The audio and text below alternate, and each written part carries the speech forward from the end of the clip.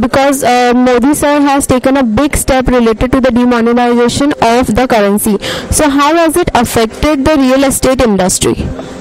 I think long-term effects are going to be very positive, because once the repo rate falls down, the buying capacity will go up. More and more people will be applying for a lower interest rate, and that will help in the mass housing scheme.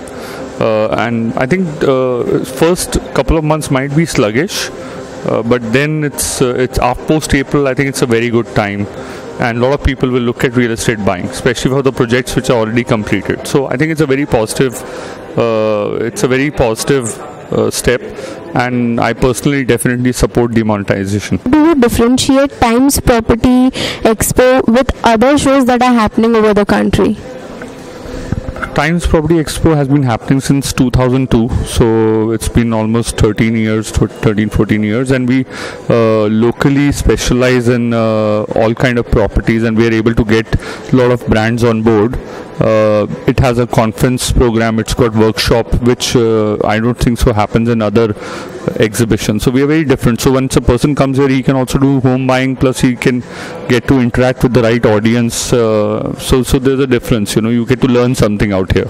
Economic reforms will somewhere affect the response of the Times Property Expo? In fact, I'm surprised. I was thinking that the response would have been low, but we opened first day we have already recorded 1,000 plus visitors. And frankly speaking, I was expecting that it might have been a little slow, but I'm very pleasantly surprised that the market people are actually looking out, and things are looking very, very much back to normal. Congratulations to you for a great show, and thanks a lot for your time.